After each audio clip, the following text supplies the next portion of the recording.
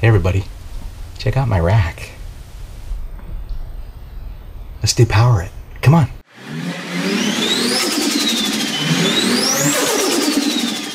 Hey guys, Sean here, Boosted Miata. So my list that I started when I was doing my refresh on my motor is growing. I've actually added an additional thing, and that is a rack depower. The reason I did that is recently on YouTube, Greg from the Car Passion channel, he ran a nice little tutorial. He did a nice little tutorial about depowering your rack on your Miata. It's really good. Check it out. I'm going to be following his tutorial. Plus, I'm going to do things a little differently. I'm going to mess around with the pinion. I'm not going to weld it, but I am going to try to use some bearing adhesive, some Loctite bearing adhesive to take the slop out of that pinion. So let's get busy. All right, so what you want to do is you want to go ahead and loosen up the inner tie rod from the outer tie rod. And you need to do this on both sides. This is the driver's side. So this nut here needs to be backed off. And then once you back this off, like Greg shows in his video, you can just mark the threads of the tie rod right here with a marker. So what I'm going to do is go ahead and back that off. I've already loosened it.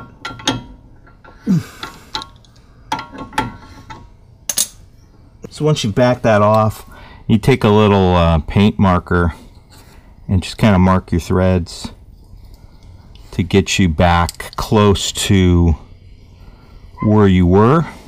It's not going to make your alignment perfect, but it's better than just eyeballing it. All right, then you want to take a 12mm and start backing out the tie rod. So I want to pull off the steering column. Ah, crap.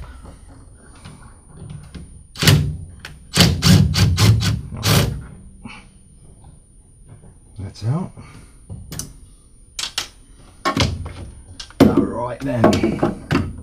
Oh, we need the big guns for this one. So we got 4 17mm hex heads that hold the rack to the subframe. That's got to come out.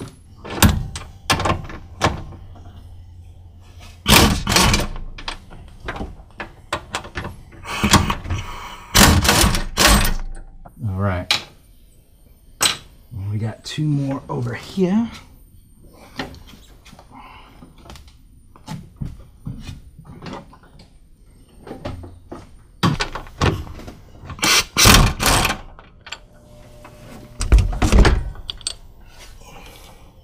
Should come right out now.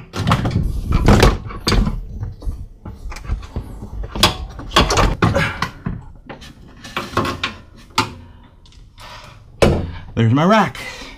First thing I'm going to do is I'm going to go ahead and get all these little tubes out of the way, get that all away, and then we'll start disassembling everything else.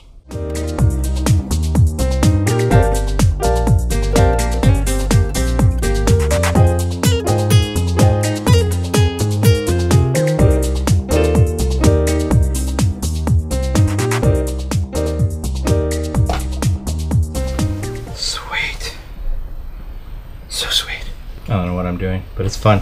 A little flathead or a punch and a hammer, and just kind of hit these until the tabs fold up.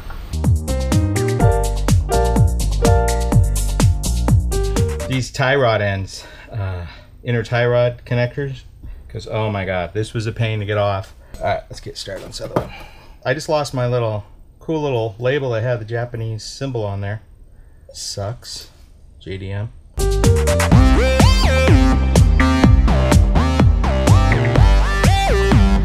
Universal joint off.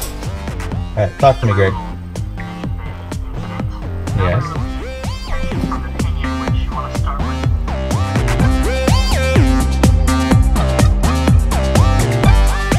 All right. Adjuster out. So I can already tell that there are a few differences between the NA rack and the NB rack. Clearly, at least the NB2 rack, which I didn't even think about.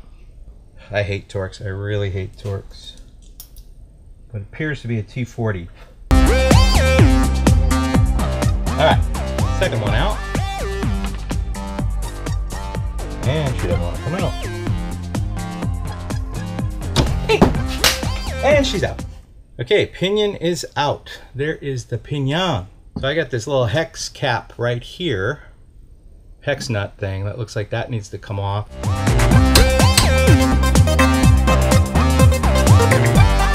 This is the passenger side cap. You can see I kind of mangled the hex there, but it'll be all right. All right, so, oh, hello. And there she is. So there's the rack out of the case. So this has got to get ground off. So I got to get organized and get that done. Safety first, guys. Always safety first.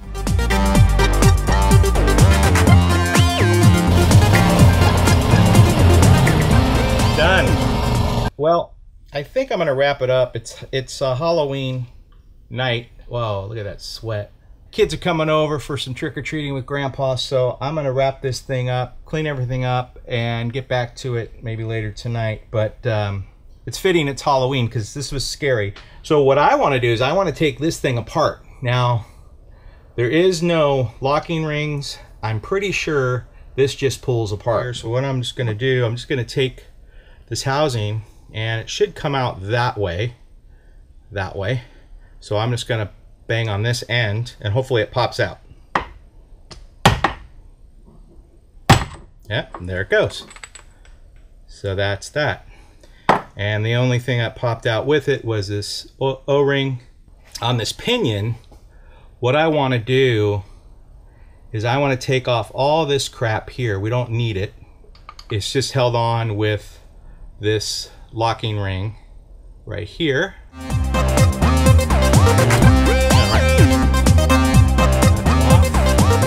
This should just pull right off, and sure does. Okay, cool.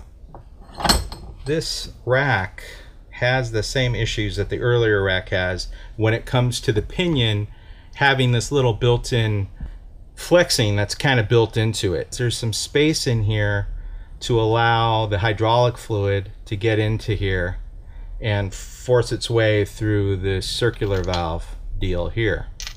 But to show you what happens, let me just grab it really quick and watch carefully. Hopefully you can see it. I'm gonna move the top part. You can see it moving, but the bottom part is still. So that's the play that people talk about when they depower the rack. So the solution, I'm not going to weld because I don't have a TIG welder, a welder of any kind actually.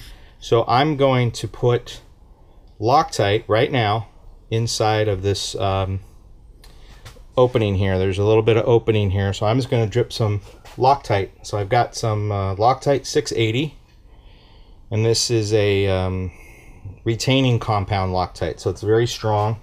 But I'm just going to pour a little bit. Hopefully I can get it in there. You can see there I have a bead of this stuff, trying to get it to flow down into the channels. I'm going to let this dry, then I got to clean all this stuff up, and I'll be back when I'm ready to assemble this thing. All right, see you then. I'm ready to assemble this thing now. I've got all my bits and pieces ready to go. For all these plugs that go on the housing, instead of just putting sealant in here, I decided to go ahead and make it look a little nicer. I put sealant in the plugs themselves, and I'll screw those into the housing. So this is all ready to go. So I'm going to get busy and reassemble all this.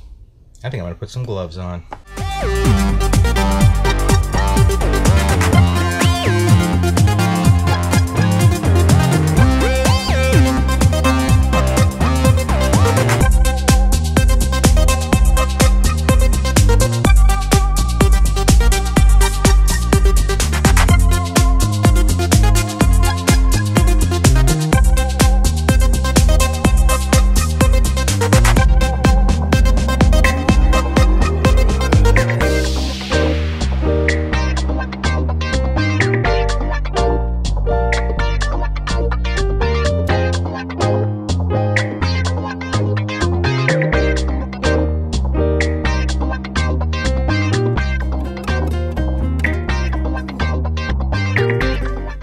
Torque wrench like this one I got from Harbor Freight.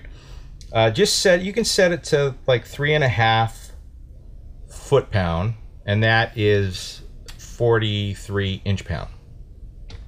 So what you want to do is 1, 2, 3. I'm gonna tell you right now, that is way too tight. I'm telling you that right now. There's no way that's gonna work, so I'm totally off here. So I'm gonna save this for later. So for now, I'm just gonna call it good.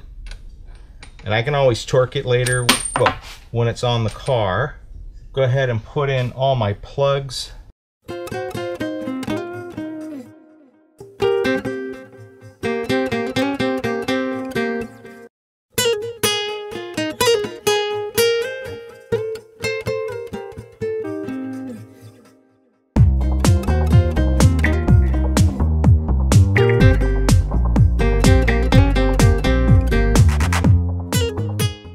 So let's put the tie rod ends on.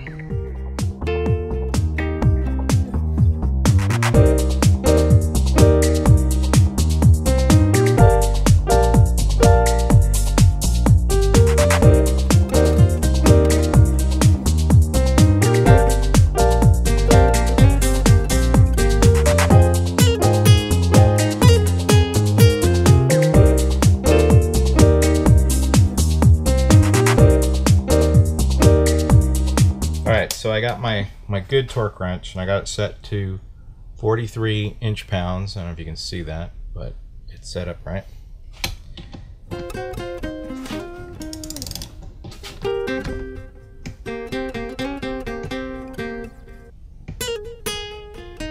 I'm gonna go back and these will turn like so. All right, feels right.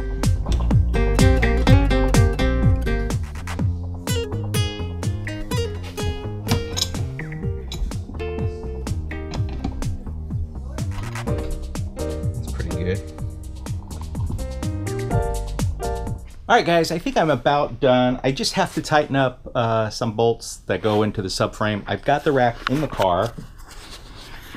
You can see there it's in. I just have to finish getting these bolts in and getting the steering column or whatever rod into the universal joint. And I repainted it because it looked like shit after I mangled it in the vise, which really pissed me off.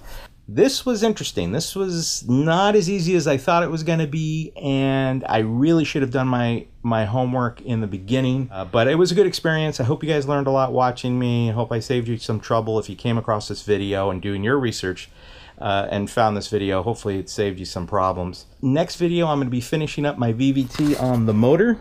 I actually painted the valve cover with wrinkle paint. It looks great. So I'm going to be working on that actually a little later tonight, and I'll post a separate video about me finishing the VVT. All right? So thanks again, everyone. If you have any questions, comments, criticisms, why don't you just leave them below? And if you like my videos, I'd really appreciate it if you give me a like, and if you'd subscribe, that'd be great. Thanks a lot, guys. I'll talk to you later. Bye-bye. Bringing boost on now. Inboard now, board, you're on. 7 psi, 8 psi, hold it. I've got a problem here. I can't hold it. She's breaking up.